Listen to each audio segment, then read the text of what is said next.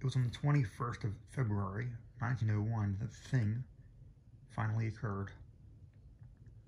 As I look back across the years, I realize how unreal it seems, and sometimes half wonder if old Dr. Fenton was not right when he charged it all to my excited imagination. I recall that he listened with great kindness and patience when I told him, but afterward gave me a nerve powder and arranged for the half-year's vacations on which I departed the next week. That fateful night I was wildly agitated and perturbed, for despite the excellent care I received from Joe Slater was unmistakably dying. Perhaps it was his mountain freedom that he missed, or perhaps the turmoil in his brain had grown too acute for his rather sluggish physique. But at all events, the flame of vitality flickered low in the decadent body.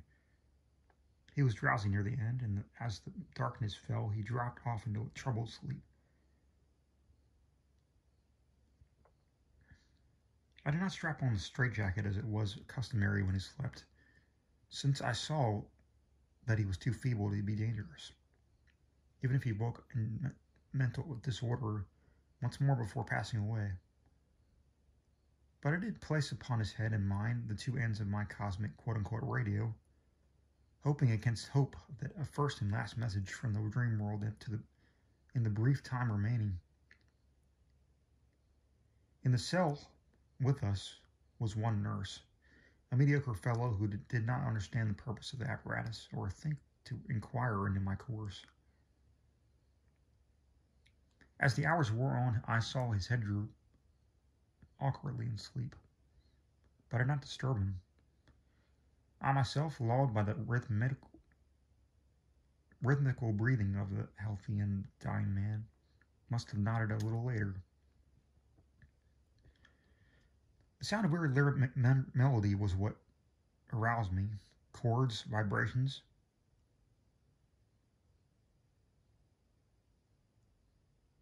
And harmonic ecstasies echoed passionately on every hand, while on my ravished sight burst the stupendous spectacle of ultimate beauty. Walls, columns, and architraves of living fire blazed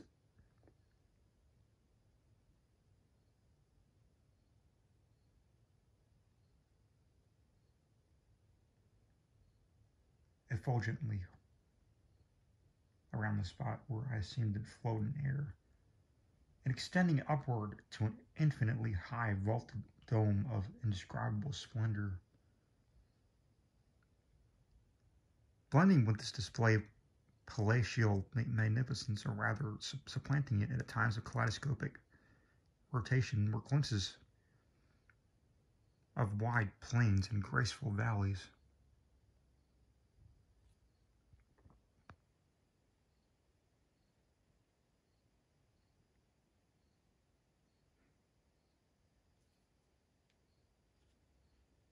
High mountains and inviting grottos, covered with every lovely attribute of scenery which my delighted eye could conceive of.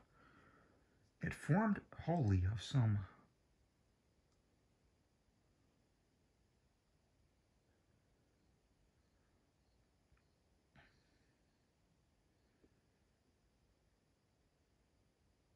glowing, ethereal, plastic entity which in consistency partook as much of spirit as of matter.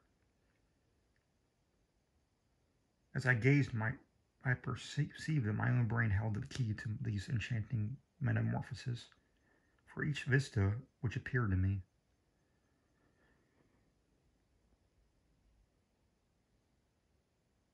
was the one my changing mind most wished to behold.